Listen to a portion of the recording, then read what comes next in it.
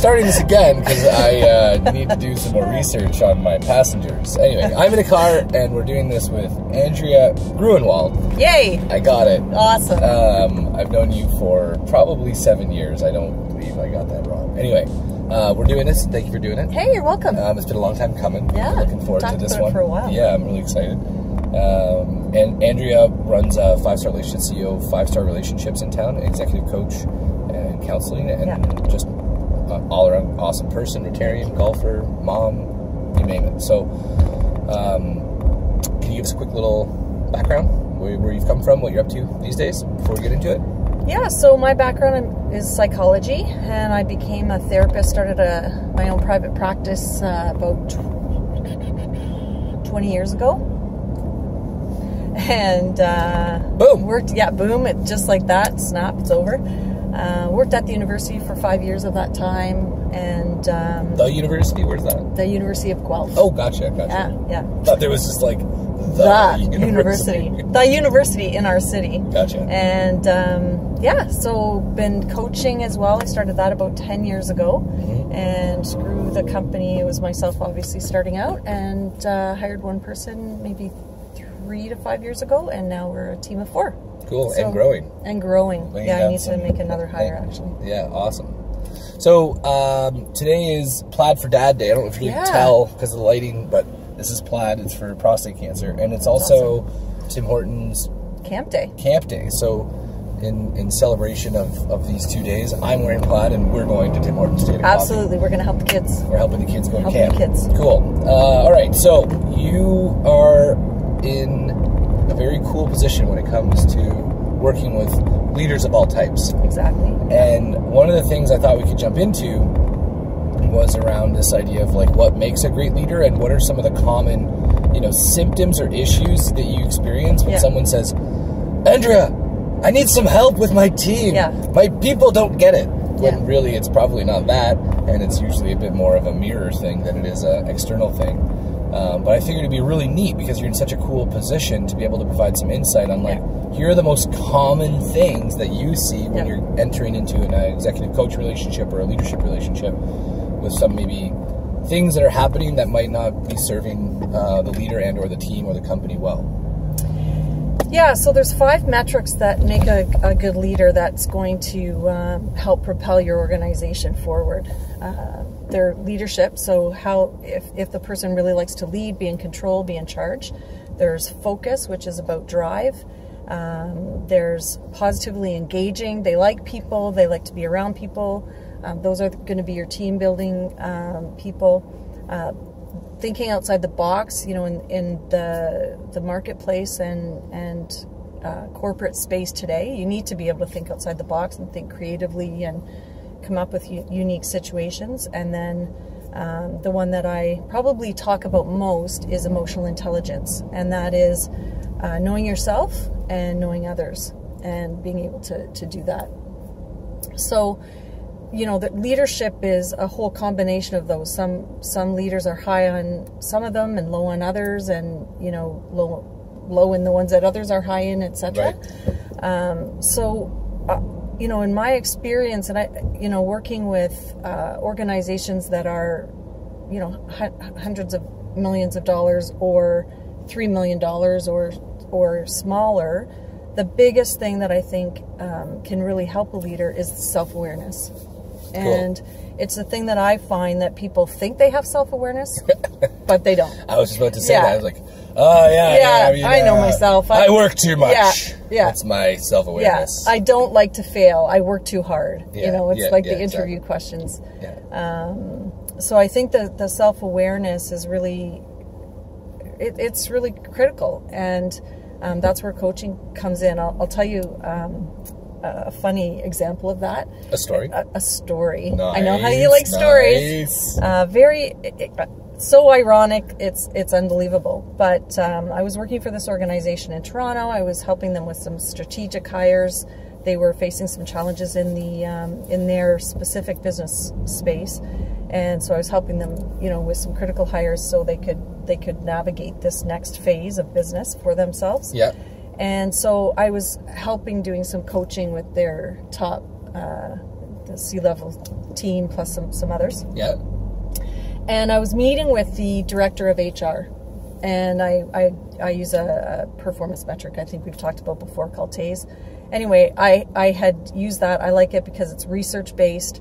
I'd gone through this process with the HR director, and I said to her, you know, based on what I'm seeing here, I think your biggest challenge will be when you're in a situation where there's something that happens that you disagree with or that's frustrating for you, you're going to show your negative emotion. You're going to get frustrated, right. And that's not going to work for you. And she said, oh, absolutely not. That's not the case. That happens sometimes at home, but I'm very professional. Never happens professionally. And I said, okay, great. That's fantastic. So then within the week. Thank you for lying to me. Thank you. Yeah, I don't believe you, but okay. Yeah. So that okay, good. Yeah, good. Perfect. So that same week we were in a meeting, and the exact scenario played out where someone said something she didn't like, she got frustrated, and she blew up. And I was sitting in my chair saying, this just happened, you know? Remember what we were talking about? That's what this is. Yeah. So she blew up. Yeah.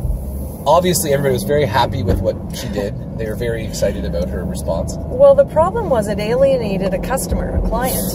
And, you know, so these mistakes, it's important to know we all make mistakes. We all have weaknesses. We've talked, you know, you and I have talked about my weaknesses. I don't know if we've talked about your weaknesses, I'm about to get into it, actually, because this one kind of hits home for me. Yeah. So it's really, I can't stress. I'm not sure we talked about I'm not sure. You. So what's your weakest We'll get to there in a second. Can we help the people, though, that might have rang true for them? Yeah. You know, they might get frustrated in a setting, or they might be working with somebody that does get frustrated in a setting. What does someone do, A, for themselves to figure out how to show up the way they want to show up, and B, for themselves as well if someone else is showing up like a bat out of hell? Yeah, so there's different levels of what I would call intervention. So on a fairly light intervention, it's recognizing, getting in touch with your own feelings and recognizing when that feeling starts to hit your gut, like you start to feel like, oh, I don't like this. I don't like this, you know. And it's at a low 3 out of 10. Then you take a break. You count. You go to the washroom. You gain perspective. If you want to go a bit deeper, then you try to find out what the trigger is that's creating that anxiety or that fear response, and try to think of another way to think about it. And usually if someone is getting triggered and blowing up or being too aggressive, it's from a fear or anxiety response to some thought they've had, which is usually from the past, which is, for example, they're not listening to me, someone's trying to take advantage of me, why are people depending on me all the time? Why can't they just figure it out? Ding, ding, ding, ding. Ding, ding, ding. And it's possibly that could be something for you, Rob, I've journaled about it thoroughly, and that's exactly what it is. And it's not uncommon. I'm working with another organization out of Oakville, and similar thing. It's the HR director again, where that's what we identified for her. And now that she knows that, she can, calm herself and realize, okay, I grew up without help or assistance, right? But other people did, and so I just need to help be more empowering, and instead of getting triggered myself, need to ask them questions so they can figure it out. It's awesome, right? And so I'm before I ask the question about tactically, how do you figure that out? Okay. It's really interesting, and over the course of the years, I've been exposed to this idea that more than 90% of our stress comes from a gap between the standards we hold for ourselves and the expectations we put on other people with those standards. Yeah. So this idea that this is the way the world works in my brain, this is the way I see the world and the way I show up in the world, therefore other people should be showing up in the same way, should be showing up in the same way, and when they don't, we get stressed about it. Yeah. Like, why don't you take this seriously? Why aren't you listening? This is, figure it out yourself, whatever that might be. And so then which has been really helpful, just being aware of that idea. Yeah. But then going back to it tactically, so, you know, you're aware that you might be triggered and getting frustrated in front of people. And then you experience it yourself as an individual, and you're like, oh, I'm doing that. Right. This is what we talked about. It's happening. How do you figure it out? Right. The way you figure it out is you pay attention. You start to make a connection. You pay me. Yeah, you pay me, and I help you, and I identify it quickly, so you don't have to spend 2 years doing it. Or you can pay attention to your body, and when you start to see or feel that gut reaction of anxiety or fear, you know, anger is usually what we call a secondary emotion. So often people express anger because that's an emotion they're more comfortable with, you know, than expressing vulnerability. Right. But you pay attention to what it is and what situations are triggering for you and triggering that anxiety or that fear, and you again pay attention to what is the thought that happens at that time. Right. I'll give another example. So I was working with a woman who was in a situation where there was a guy just handing out some water bottles to a group of people standing there, of which she was one. Right. And he handed out water bottles to every person except her. Oh. And horrible. Because of her past, right. You know, that nobody pays attention to me, or no one likes me, or I'm not important. It triggered that, you know, reaction in her, that upsetness, that feeling of abandonment or rejection. Right. And she flipped out and started yelling at the guy.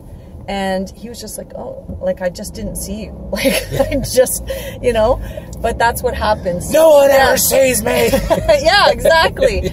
Yeah, so it's like, you know, we project that onto situations when we get triggered. And once you can identify what that link is, it gives you power to be more self-aware and to take control and manage the situations that you're in, and to prepare yourself for that very situation. Right. You know? That's cool. So we just dropped off one of these candy kebabs for Vanessa McQuaid and Harrison McQuaid, so they can enjoy some candy today. I'm suspicious as to whether Harrison's going to get it.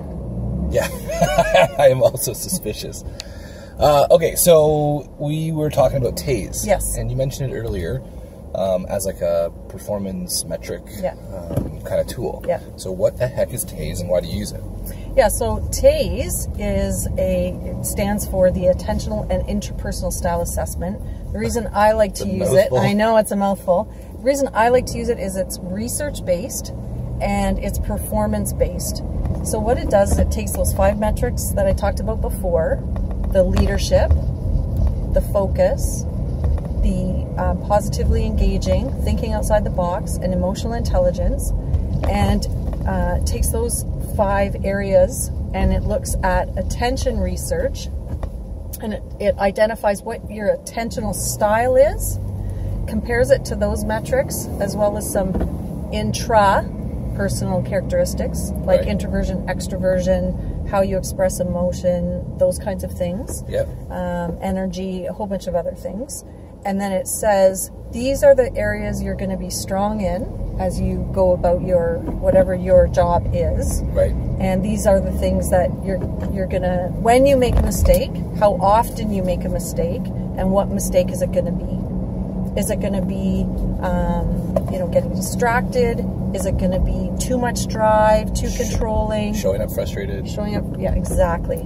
And so this is the tool you used with the HR professional that you were referring to earlier? Yeah. I use that tool a lot. It's probably like 80-20 TASE and Bergman. Cool. Yeah. All right. So thanks for, and so TASE, if anyone wants to check it out, they can obviously Google it, and then if they want to get involved, they can call you, and then you can run them through the tool. And on my website that Intrigue did, thank you for 5starrelationships.com. Nice. They did a great job. There's a description on there of the TASE and what it does, and I think there's even maybe some stories of people that have used it, and some endorsements. Cool. So people understand kind of the impact it has? Yeah. All right, so switching gears, no pun intended, because this is a manual stick shift. We've been working together kind of like in a coaching type of relationship, and we've been building some foundations for 5-star relationships, and we've gone into talking about professional sales at some capacity. And do you remember at the beginning when I asked you how would you define or describe a salesperson, the types of things you said?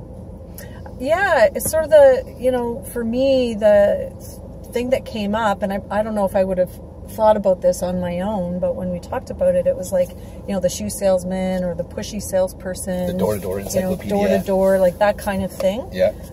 People that are pushy and aggressive and are trying to oversell, you know. That's what came to my mind. Right, cool. So I mean, and who wants to be that, right? Right. Who wants? And we were talking about getting, you know, growing the business and getting a bit more involved in the professional sales side of things. Yeah. And so we had to work through this idea, because when we talked about you being a salesperson, I think the words you used was bleh, or something. Something like boogers. I think it was highly academic. Oh, come on now. That's terrible. That is terrible. And so it was just interesting from my perspective working with you on that idea for quite some time. It was like inception, because when it comes to counseling and executive coaching and the process that you're using with your clients to help them self-discover their own, you know, triggers and thoughts and that kind of stuff, it was just, I'm not sure how to put words to it, but you being conscious of the stuff that you know and conscious of the trash or whatever it is, and working through it, I just thought it was really neat, because everybody's got stuff. Exactly, yeah. And I think sometimes maybe I've been guilty of this in the past, where I've been like, no, I got all my stuff figured out. Nothing bothers me. But I think it's kind of like the magic's in the process, not the destination. So I don't know if there's any comment you have around, you know, self-learning and self-discovery, even for you. Well, I think it's important. You know, it's what we talked about, self-awareness. You think that you know yourself. And, you know, I mean, I've been in this field for several decades, and you know, I started a long time ago in psychology. So it's not that I don't know that information, but to do the process of figuring out what you're thinking and you're responding, it's very helpful to have an objective person and to ask you questions and help you sort of think and probe in your own psyche and your own head. And it's like through that process recognizing, I already knew I didn't like to be vulnerable and expose myself to rejection or possible rejection. That I already knew that, but sort of understanding how that plays out in a sales role, you know, because I would call people and I would literally be like totally different than my personality, which is like, this is Andrea Groenewald, and I'm probably I can't help you, but I just thought I'd call in the off chance. Like, it just was. Rob told me I had to call somebody. I had to call 5 people. You know, so, and realizing, you know, that I need to look at factual information. So when anxiety and fear get triggered and those thoughts come to my head, like I'm not good enough or whatever those thoughts are, you know, that I need to look at the facts. The same thing I tell all the coaching people and my clients, you know, that to look at the facts. And, you know, when I look at the facts and I say every client I've had, corporate client I've had repeat business from. You know, and everyone who's given me a Google review so far has given me 5 out of 5. 5 stars. 5 stars. Yeah. 5-star relationships. 5-star. That's yeah. Love it. So it's how someone else giving you that prompt to spend that time. And, you know, another thing we talked about is journaling, which I tell people all the time, like, you need to journal, you need to externalize these things, you need to spend time reflecting. I don't like to do that. I like to be busy all the time and doing stuff. So it's like pushing yourself to do these things, to reflect and kind of uncover things that you don't uncover in your day-to-day life. Yeah, that's cool. Yeah. So if there was one tip you could give, like, generally speaking, that would generally apply to everybody when it comes to leadership and leading an organization, what would that one tip be? I think that one tip would be take the next step. You know, it's wherever you're at, take the next step and love and accept yourself where you are. There's no problem with where you are. And if you can be accepting of yourself and love yourself, then you're not going to shame yourself. You're not going to, from low self-esteem or low self-confidence, overcompensate by being that person who's, you know, I'm here now, I know everything. Yeah. You know, and take the time to reflect and discover, whether it's through a coaching process or maybe there's another process you've discovered, to identify what the next step is for you in your leadership development, and figure out how to take it. That's cool. So I mean, like the common theme with there is just like don't stop learning. Yeah, it's like and specifically what's next for you. inside Yeah. first. Yeah. Yeah, that's cool.